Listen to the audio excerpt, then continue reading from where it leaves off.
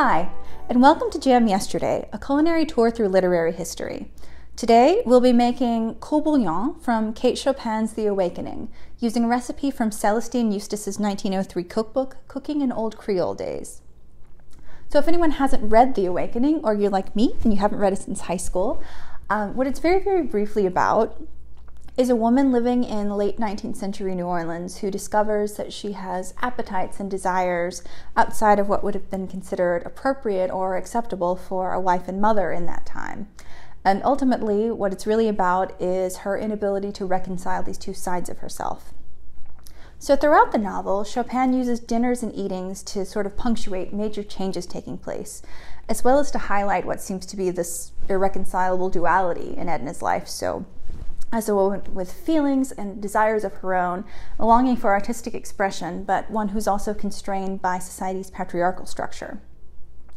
So when she's falling in love early in the novel with Robert Lebrun, he serves her a meal of broiled fowl and bread, which he's helped cook for her, which is actually a really interesting sort of reversal of typical gender roles. And this reversal may actually be why she's falling in love with him in the first place. Then later, as she's really discovering her dissatisfaction with marriage as an institution, she attends a meal with a happily married couple, and the meal is described as delicious, but she still leaves feeling depressed after spending so much time in the company of a woman who defers to her husband on every point throughout their conversation. So in fact, Chopin uses the word delicious repeatedly throughout the novel. There's delicious song, delicious crimson fruits, delicious February days, delicious champagne and grapes. So she's sort of alluding to this idea that the awakening Edna's experiencing, it's an awakening of a sensual nature. It's not just about sex, but it's about food and art and all of the senses. Going back to Court Bouillon then, at the point in the novel where this dish makes an appearance, Edna's attending a dinner party where Robert has announced that he will be leaving that night for Mexico, effectively ending their relationship without actually telling Edna that he's leaving before she hears it in a room full of people.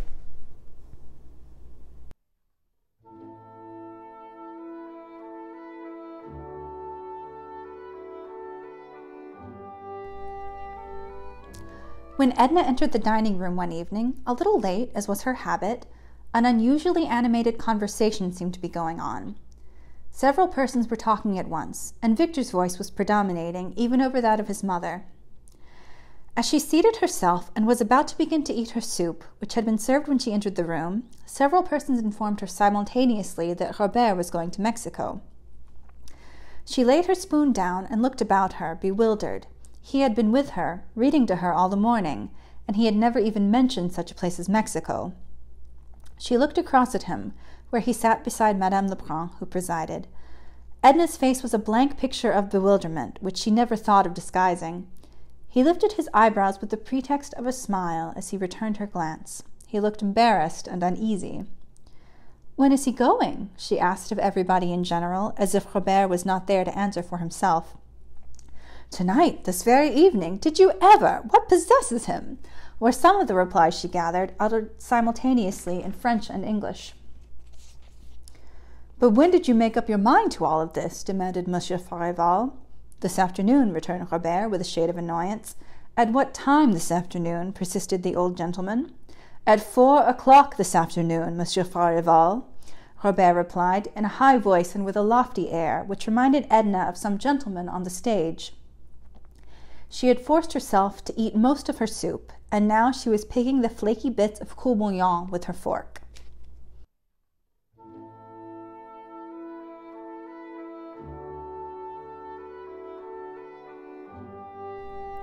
For anyone who doesn't know what Court Bouillon is, and I was definitely in that category before I started researching this topic, Court Bouillon is roughly translated a quick cooking soup.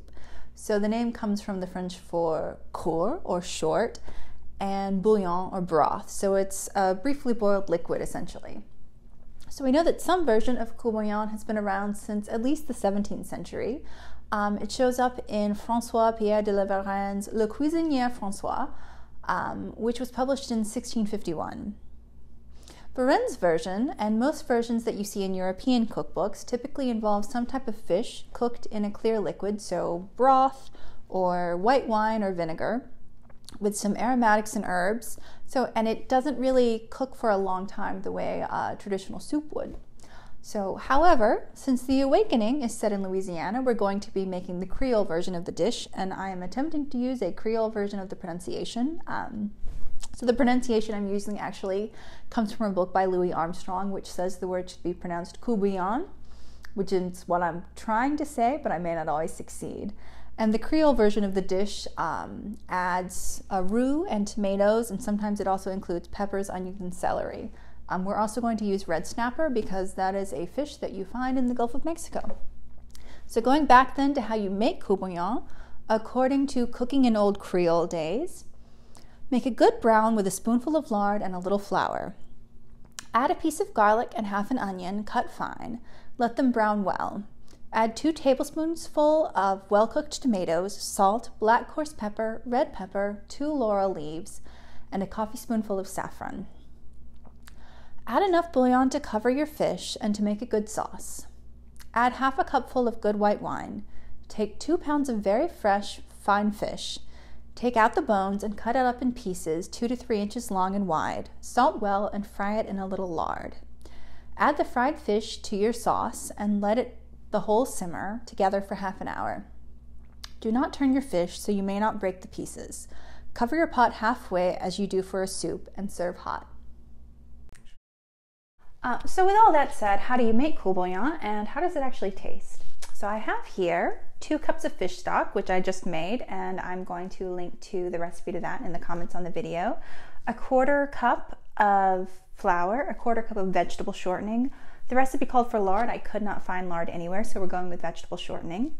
Half a cup of white wine, 2 tablespoons of stewed diced tomatoes, and a recipe I found from 1916 called for canned tomatoes, so I feel perfectly happy using canned tomatoes and not stewing these myself.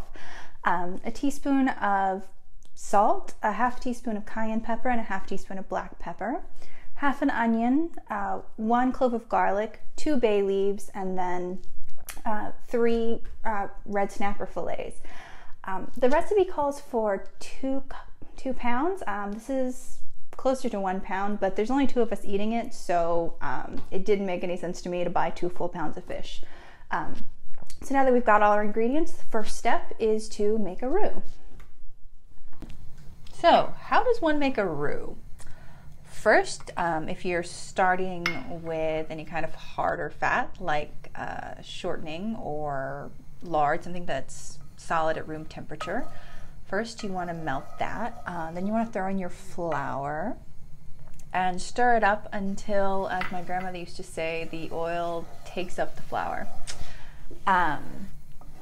Once that's all combined, you want to keep stirring it over a low flame for about an hour to an hour and a half. It takes forever to make a roux. It's really unfortunate. And over this time, your roux will go from sort of a whitish, off-whitish color to tan, to light brown, to dark brown, and finally to a sort of mahogany color. This is what we call a brick roux. Brick roux is about as dark as you can get it before it burns. And when I was a kid, when I learned to make roux for gumbo, my parents had some mahogany colored cabinets, and I always compared the cabinets to what was in my pan. Unfortunately, the cabinets in my current kitchen are not that color, so I'm guessing a little bit here. Sometimes you can kind of turn your flame off when you're a couple degrees before a brick roux and let it coast up and darken a little bit. I decided that I was just going to take it as dark as I wanted and then immediately decant it so it didn't keep cooking and burn while I wasn't watching it. You can do it either way, but this is how I decided to do it this time around. And once all that's done, we can keep making our soup. So now that our roux is done, our next step is to saute our vegetables in a little bit of butter, and then I'm going to make the soup. So first step first, we want to peel the onion and the garlic and chop them up, or throw them at ourselves. That's fun too. Smashing garlic, I think, is always fun.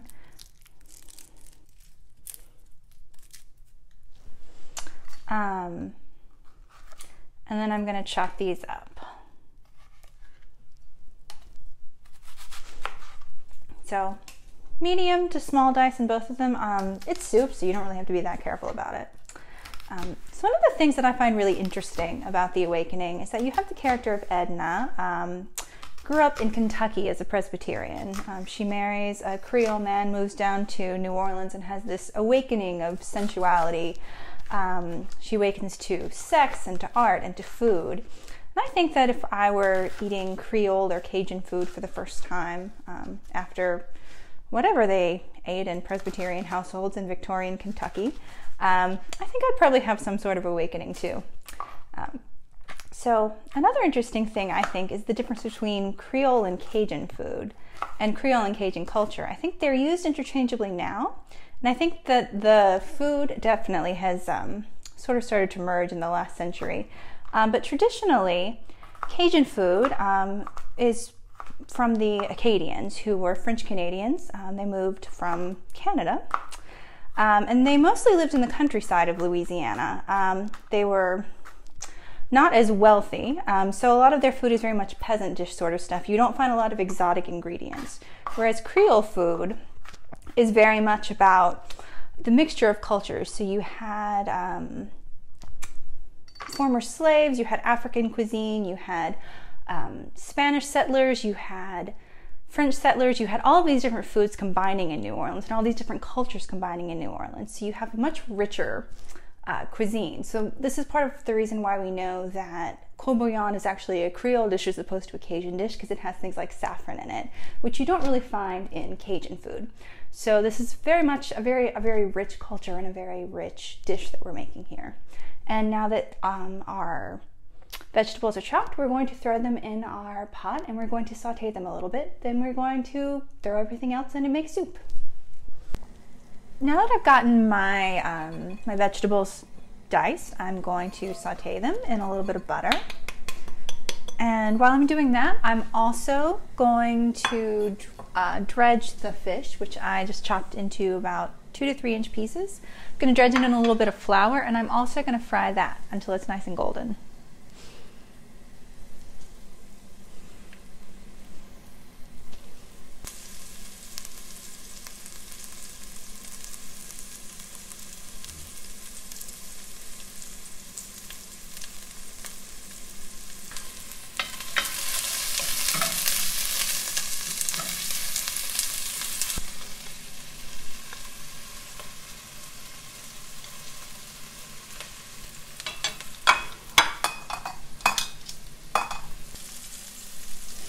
So now that my onions are sauteed, I'm pretty much just going to dump everything except the fish in and bring it to a boil.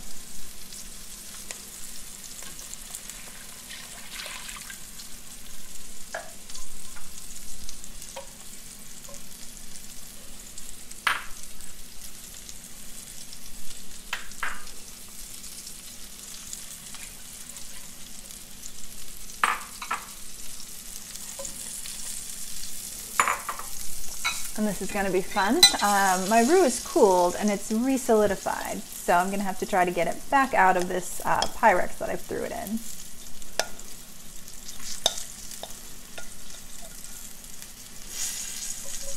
So normally, when I make roux, the way that my dad taught me, which is the way that his mother taught him, we generally do it with vegetable oil. So when it's cool, it's not solidified like this. It's more of kind of an oily paste. In some ways this is easier, in some ways this is harder.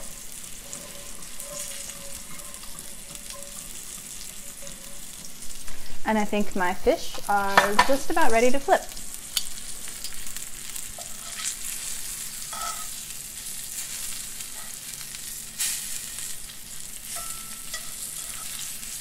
I don't want to cook these too much because they are going to cook in the soup. I just kind of want to get a little bit of color on them.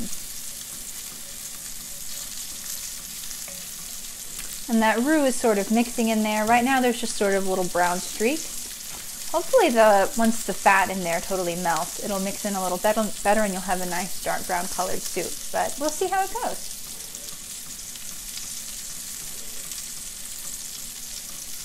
I think my first batch of fish is done.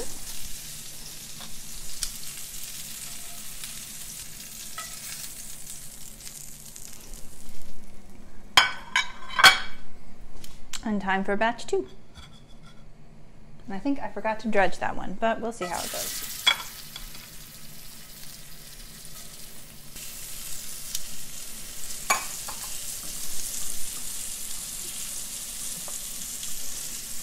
My stock is at a boil, so I'm just going to let it simmer while I do the last of the fish.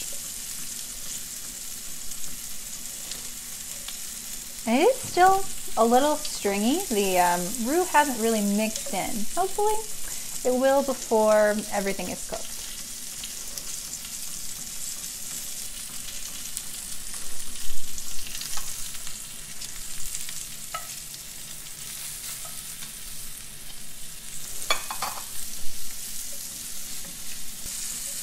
I'm worried that this is going to be really, really spicy. That was a lot of cayenne pepper for a very small amount of broth.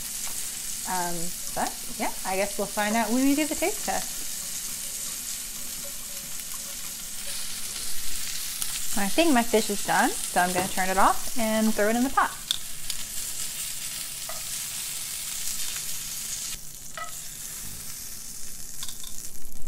As well as the fish that we fried earlier.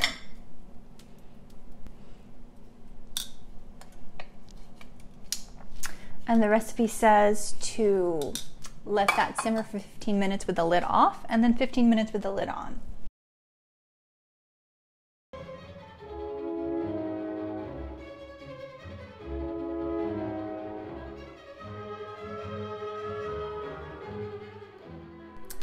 All right, so we have made Court Bouillon. Now, how does it taste? And today, once again, Matt has come in to help me with the tasting and to offer his opinion, since my taste might not be everybody's taste. Matt's taste might not be either, but at least you get 2 opinions. So let's see how it goes.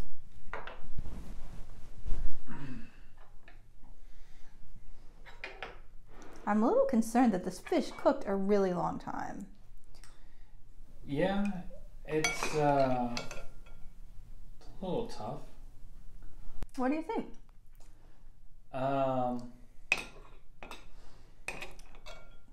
It's very saffrony. Try another piece. The fish is a little tough. And that piece wasn't so bad. And it's pretty tasty. Yeah. I mean, it's not too spicy. It has a taste, which to me puts it ahead of the white soup that we did last time. Yeah, it was terrible. It wasn't terrible. It was just for a different palate. It lingered in a bad way. It's not super fishy. I guess the fish I got must have been fairly decent. Yeah, it's not that fishy. It tastes not that different from like a jambalaya or something like that, but just with a gumbo. Yeah. Well, no, it tastes pretty different from a gumbo. Which is weird because this is really similar to a gumbo. It's not at all similar to a jambalaya. Yeah, maybe that's because I'm used to like shrimp and jambalaya and stuff like that, and haven't had fish and gumbo in a long time. Yeah, I always make gumbo with chicken and sausage, not fish. So that is because I am allergic to shellfish. So Matt never gets shellfish in the house, and it does mean that we're never going to make a shellfish episode. But actually, it's getting a little spicier. There's a lingering heat to it. Yeah, there's a bunch of cayenne pepper in there. There's about a half a teaspoon for like 2.5 cups of liquid. But yeah, it's got a good flavor. I mean, as you'd expect with a roux, there's a lot of depth of flavor to it. This actually has like some vegetables and things in it, unlike the last one. Yeah. The white soup, which had just white in it, I think. Yeah, the fish is a little tough. Well cooked. Yeah. But it's not bad. Which one would expect for it simmering for a full half an hour. Fried and simmered. Fried and simmered, yeah. So, how does it evoke the period for you? Does this feel like a modern dish? Does this feel like something that you would eat now? I think because of the toughness of the heavy spices and the toughness of the fish, it does feel like an older dish where you just set it and walked away from it for a while. It does feel a little bit like that. And the roux.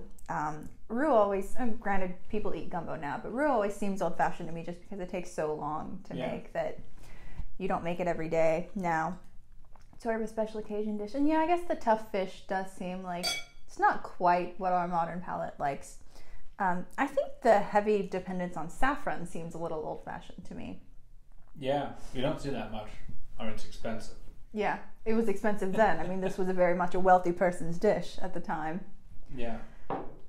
So yeah, overall though. Good. Yeah. I'd eat this. I'd eat it again.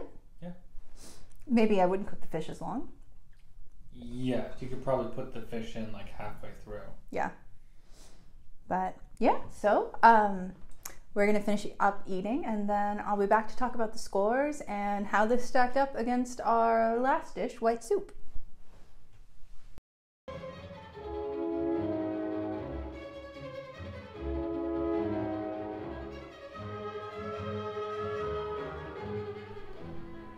So now that we've eaten Court Bouillon, how does it stack up against our previous dish, white soup? So at Jam yesterday, we score our dishes on 3 characteristics. Jam today, or how does it taste? Jam yesterday, or how evocative of the era is it? And then jam tomorrow, or how does it look? So for taste, or jam today, I gave it a 7.5. Matt gave it a 7. I think I liked it a little bit more than he did. We both agreed that it tasted really good. We scored it down a little bit because the fish was very tough. For how evocative of the era was it, I gave it an 8 and Matt gave it a 7. Again, it really did very much seem like a period dish. Matt said that there was nothing green in it, and it really did feel like if it had been a modern day dish, there would have been green pepper or parsley or something in it, but it was very, very brown and all of the saffron made it feel very old-fashioned.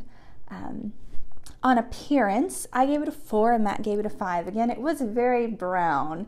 There was no green in it. There wasn't really any attempt to make it colorful. So overall, that gives my score a 19.5 out of 30 and Matt's was a 19 out of 30, giving us an average of 19.25 out of 30. That's 1.75 over white soup, so we did like it quite a bit better than white soup. But there was still a little room for improvement, particularly in appearance. So that's it. That's Court Bouillon. Thank you all so much for watching. Please, if you're so inclined, feel free to like and subscribe. And thank you again to Matt for being my taster and helping out with setting up the shots. And thank you again to my sister Rebecca for help with costumes. And hopefully we will see you next time on Jam Yesterday.